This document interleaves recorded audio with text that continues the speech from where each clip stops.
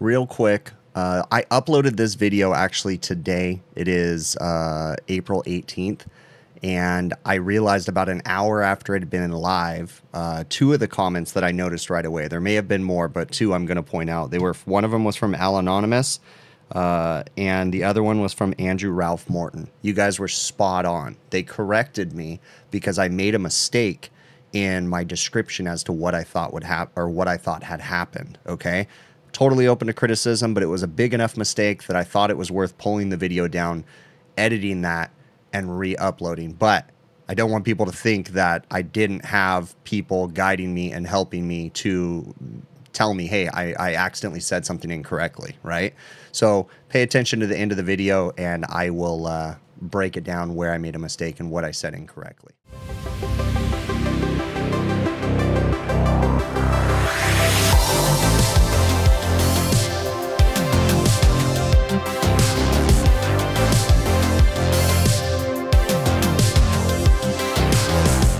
Well, today we are going to be changing a compressor on this unit. This is a 6-ton, I believe.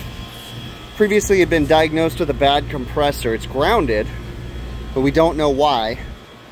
So we got to kind of approach that with caution and try to figure out what caused this compressor to die. So we're going to start by recovering the gas, getting that out of there, open up the electrical, investigate that, and kind of just go through everything. All right, so like I said, the compressor's grounded. We know that much, but we don't know what caused it. I had a hunch, and so I opened up, I wasn't the one that diagnosed this, but I opened up this contactor, and this is the compressor contactor, and it's all burnt inside. So my running theory is that it's single phased. It's a 3-phase. You can see it's just all black in there, down here. So my running theory is that we single phase the compressor, but we'll have to evaluate as we go through the unit. Currently vacuuming down the recovery cylinder so we can recover the charge. The condenser's in pretty good shape. We went ahead and pulled the top off the unit because these dryers are always a chore to get to. So to make it easier, we can just hop in there, get that done. You can see that the technician that diagnosed it pulled the Molex plug off, and we just taped it up temporarily. So again, we don't know what caused it to go bad, but the compressor that I got is a ZP61, so that's correct. This guy's from 2012. I'm hoping it's not an oil related issue. This guy does have the fixed orifice metering devices, so we don't know. This is just going to be a chore for sure.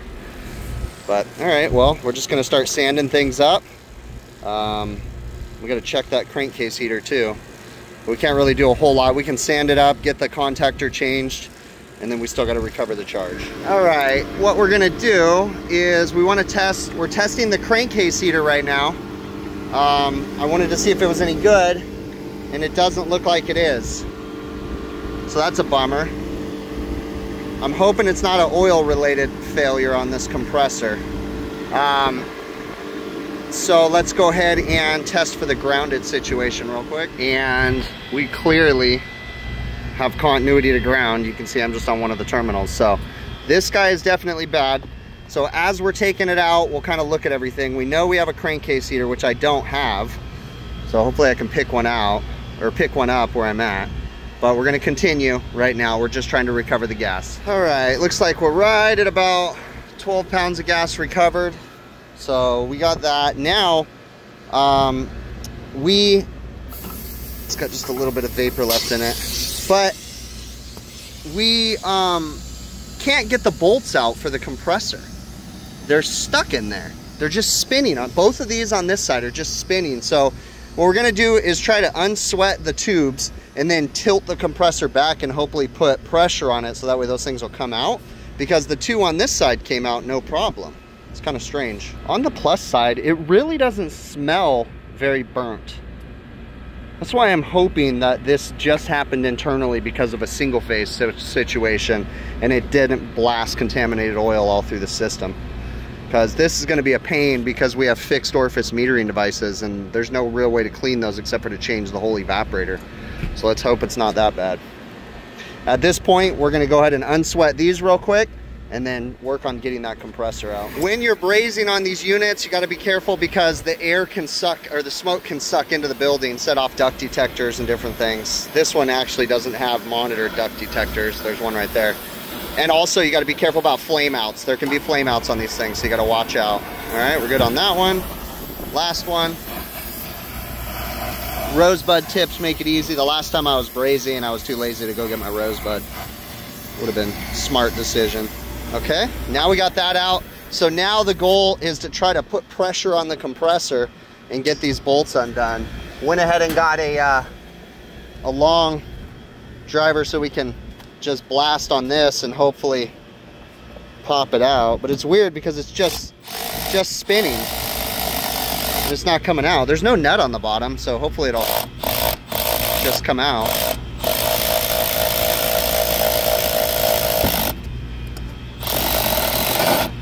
That's crazy. We might have to cut that thing off. That's so bizarre.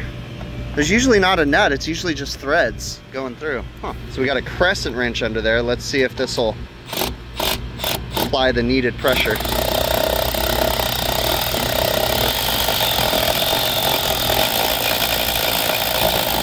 That's bizarre.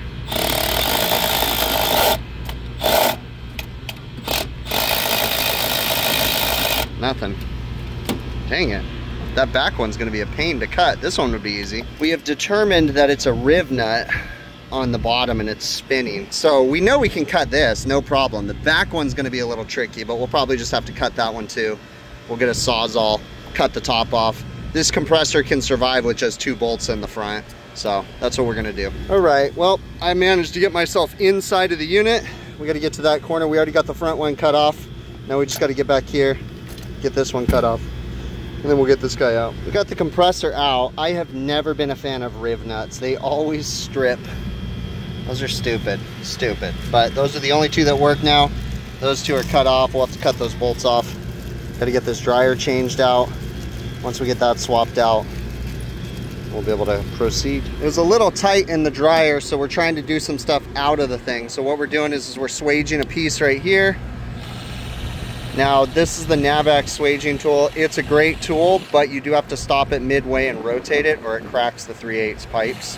So we're swaging that, then we're gonna swage this, and as long as everything fits, we're gonna pre-braze the hard, difficult spots on the dryer out here and then do the rest inside to make our life easier. All right, we just quickly poured oil out of this. Now, I'm not looking to see if it has the exact amount of oil. I just wanted to know if it was like a catastrophic oil loss, and it's not.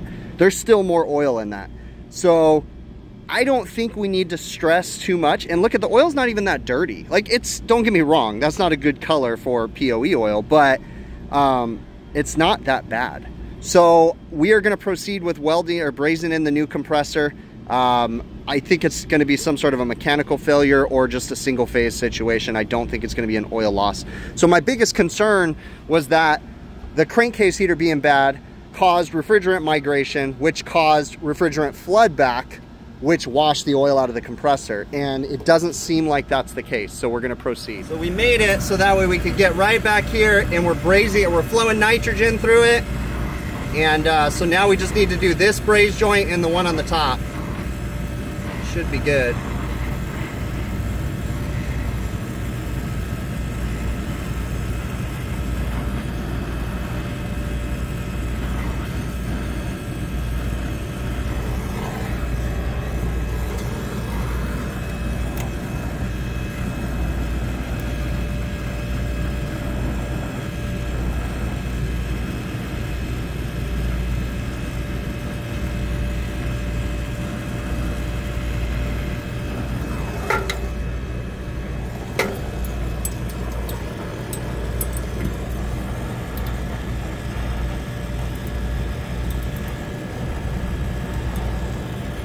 See, there's a little refrigerant in the system and the oil and the nitrogen's flowing out of that.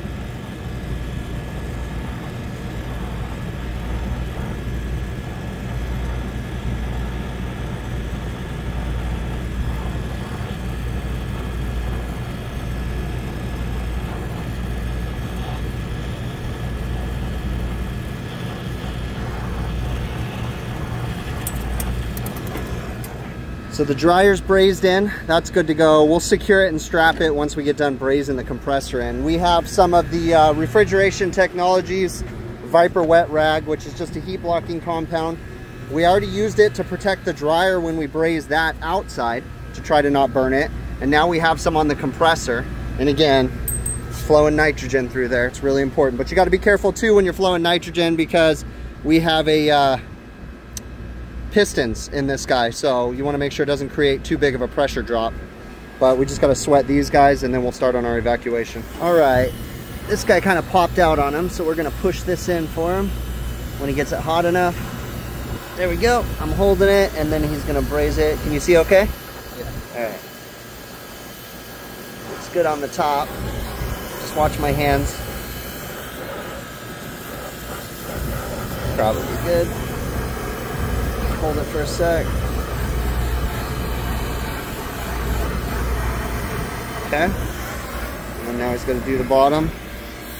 Don't think, oh, I guess I can push that one in too. So we're just doing a quick pressure test. Now these aren't normal digital gauges, but these should suffice. We don't need to get too crazy here. I don't think there's any leaks because we recovered pretty much the right amount of refrigerant. So we're just doing a quick pressure test, and then we're going to get the vacuum hoses out and pull the evacuation. Also, before we're done, we're going to change these Cormax fittings before we vacuum the system down. We have 2 brand new ones, because whenever you have the system open, your best bet is to change those things. They always leak. All right, we are hooked up. For now, we're doing a 1 hose pull because we should have thought about it, but we should have added a liquid line port to this guy because it doesn't have one. But that's fine. We're going to go ahead and let this evacuate for now. We got the micro engage right there. We're going to start changing the contactors on the other side and then get ready to put the top back on the unit. I usually just throw a towel over the micron gauge just so it's not getting hit by the sun.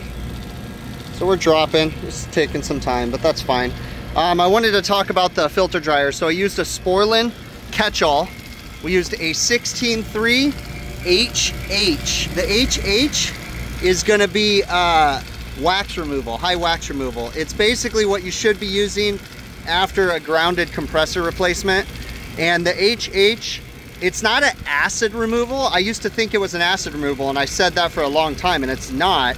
The HH is actually for high wax removal, because acids in the system that are created from moisture and heat and all that, right? They flow through the system and they're corrosive, and they can eat away at the wax or plastic winding covers on the insulation for the windings of the compressor, and it can start to eat that away. And that's what the HH dryer is there to do, is during the cleanup procedure, it's there to clean all that wax up. So just a food for thought kind of a thing. But yeah, we're just letting this guy run. We've just got core depressors on here, and yeah, we're just letting it go.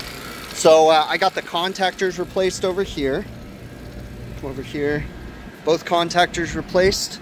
New ones installed. Instead of doing the lugs, I just put a connector because I had one of those red connectors. And yeah, that's it. So we'll just pull the condenser fan motor wiring back through and then put the top on. But we'll probably take a lunch and let the vacuum finish running. All right, what we did was we took the big hoses off, put the gauges on because we're going to charge with the gauges. We're just pulling down the gauges to make sure they're nice and low. We put the top on. We're starting to assemble the condenser fan motor and all that good stuff. Get the wiring run through. We can't source a crankcase heater right now, so I've just got connectors right there that we can connect later, those two.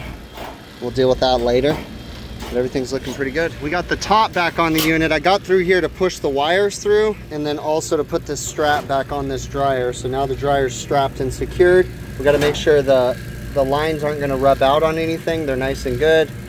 So we should be good. I'm going to hop out now and finish putting this top on. All right, we are ready to charge this bad boy up. We are going to open up this one right here. We've already purged it. 14.2 pounds is what we're looking for. That guy's right there. And we're going to go ahead and open up the high side. Dump it into the high side. It should be coming back on the low side. That indicates that the metering device is allowing refrigerant to pass through it. That's good. And again, we're looking for 14.2 pounds. So we're at about 1 pound right now. So we're just gonna let that run for a little bit. Like I said, I got in there and strapped the dryer. All is well. I gotta do something to secure these wires so they don't rub out. because we don't want them to short on the discharge line or anything back in there. All right, we are gonna turn this guy on because it won't take any more than 6 pounds. Go ahead and fire it up. It's running in the right direction. We got it jumped out. We're just gonna add gas on the low side and get it up to our total refrigerant charge that we need. So we're just dumping it in on the low side at the moment. So we're just charging a little bit at a time, opening the low side. We don't want it to shut off on low pressure. Saturation temperature starting to come up because I'm not adding any refrigerant. We're almost at the full charge. So we're looking good so far. Now I'm gonna probe up with all my probes and everything and do a full evaluation on the system, but it's just easier sometimes to charge with the gauges. And I was having a hard time because it was dragging, pulling down with just the one hose. So I wanted to use the micron gauge in here so I could pull from both sides. All right, 12.2 is what we're looking for. There we go. So we've got the full charge in this guy. On the plus side, it's not pulling into a vacuum, so that's good. We're gonna let it run for a little bit, and then we'll shut it down and probe up on it and, you know, evaluate the whole system. Never mind, I was incorrect. 14.2 is what we're looking for, not 12.2. So still needs a little more refrigerant. Just adding it. There we go. Now I got it at 14.2. So we're good. We'll go ahead and get rid of that guy. We're gonna let it run, like I said, for a little bit. Let it kind of stabilize out, cool down the kitchen. Then we'll take, we're gonna clean up our messes, which Will's kind of been doing already. And we'll let it stabilize out. All right, let's see if we can get a good little view of this. This is looking really good. It's still stabilizing out too. Got about 4 degrees superheat. Now if we click on that, it'll tell you what it should be. Calculated target based on indoor wet bulb, outdoor dry bulb is 5 degrees. So we're right on the money with superheat. Subcooling looks pretty darn good, and that's using discharge pressure too. Temperature split's about 20 degrees. Airflow is about 2,400 CFMs. This is a 6-ton unit. I mean, 53,000 BTUs, sensible. You can see we have a very dry conditions outside. So 71,000, we're calling for 65. I mean, this thing's doing everything it can. I don't see anything wrong. So what caused this compressor to go bad? I don't know at this point. We're definitely gonna be coming back with a crankcase heater for it. But other than that, this thing's running and it's kicking butt. Customer's gonna be stoked because we're coming into the warm season right now. So we're gonna let this run for a little bit, and that's pretty much it. We'll be coming back to put in a crankcase heater. I doubt I'll get any footage of that because that'll just be for another visit. We'll just slap it in there. So that's it on this one. We're gonna give the customer the keys, tell them to keep an eye on it. And I did also check the belt. The belt's nice and tight, everything's good. Both contactors are installed, condenser fan motor. I mean, everything's brilliant on this right now. Yeah, well, the thermostat should be calling too, so I should be able to pull those jumpers off. So yeah, that's it on this one. A messy side yard. I don't advise taking a grinder and cutting and shooting sparks when you have gas cans. Of course, I've moved them out of the way. First and foremost, let's look at this oil charge, 56 ounces. Pretty darn close. There's probably still a little bit of oil in there, but don't think that oil was the problem, okay? All right, looking up here, not too much going on in here. There's some galling. You can kind of see the little round knobs, okay? And looking in here, there's a little bit of galling in there, nothing horrible. This is the fixed scroll. A little bit of galling in there. You can see the little round, look like tooling marks. But the real thing is this Oldham coupling right here. This Oldham coupling was broken, and these little pieces were all down in the windings. And that's more than likely, in my opinion, what shorted out was these pieces going down in there and just touching the windings, vibrating, probably getting stuck in there and causing issues. I mean, actually, the thing still rotates. That's why it didn't seem like it was like a really nasty burn, okay? If you look at the bottom of the muffler plate right here, I mean, it doesn't look like there's very much overheating. Let's look at the floating seal. I mean, really, there's not much overheating on the floating seal either on the top part of it. This is a 410A compressor out in the desert where it regularly gets above 100, well, up to 120 degrees in the summertime, maybe 125 on the roof. The saturation temperature, the temperatures inside this compressor are extremely hot. And this thing looks pretty darn good, okay? So what caused the Oldham coupling to break? Well, this is actually a re-edit because I said some things incorrectly, and I posted the video and some people commented and they made some really good points. I'm 100% open to feedback, criticism, and I make mistakes sometimes. So originally I said I thought this was from refrigerant coming back and slugging the compressor and causing it to break.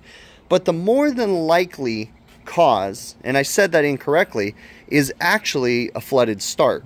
Now, in order for the refrigerant to come back and kill the compressor, it would take a lot because scroll compressors can do quite a bit, right?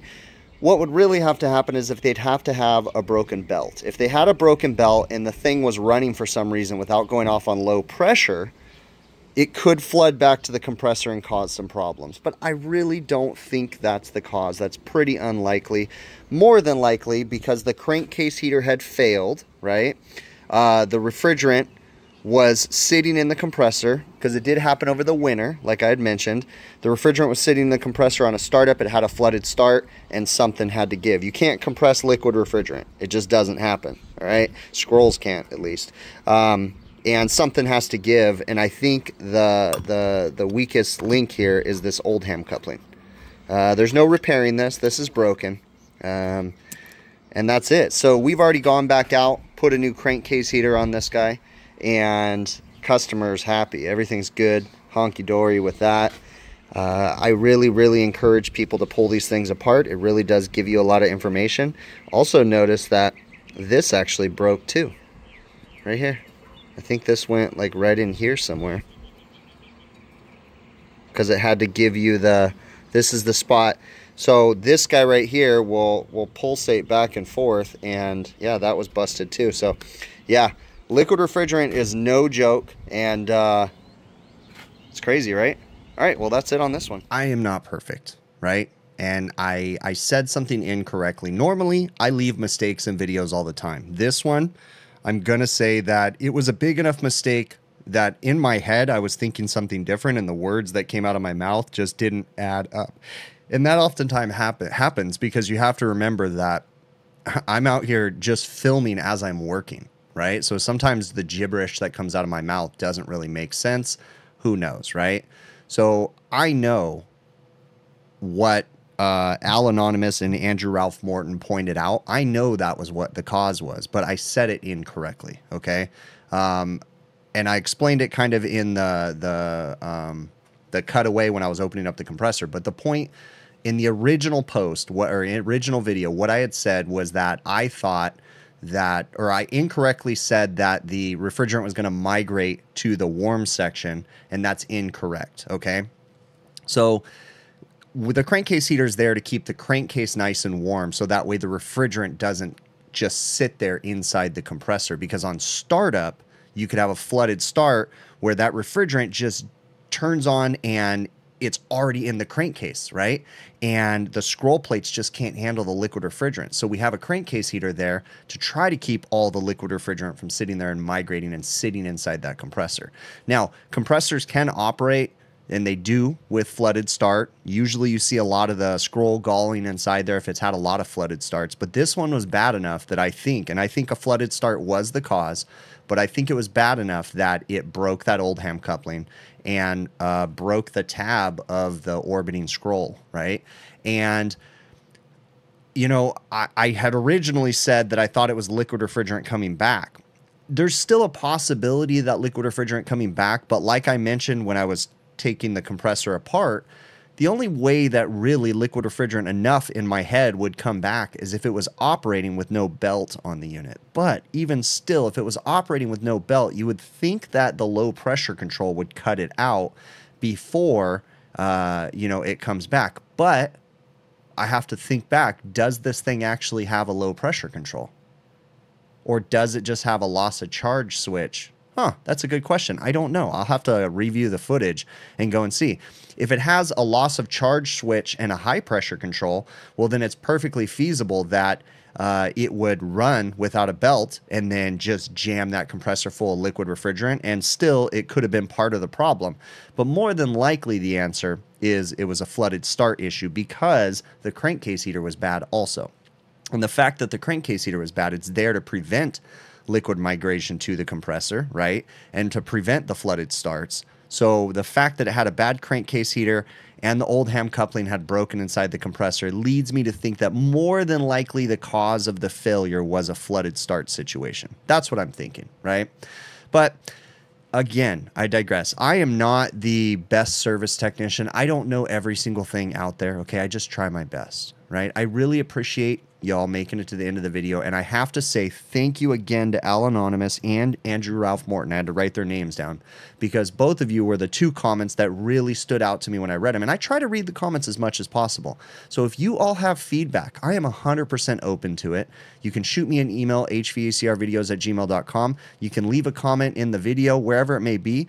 Do so, and give me feedback. If you think I did something incorrectly, if you think I said something incorrectly, or you want some more information, feel free. I mean, again, I am an open book. I'm totally open to criticism, all that good stuff. So I appreciate and I thank both of those gentlemen that had sent those comments and I'm glad you guys sent them right away because I just, every once in a while, I'll look at the video after I post it and I happen to notice, that's an interesting long comment. And so then I read it and it's like, oh my gosh, and I had to go back and rewatch the video to see what I had said.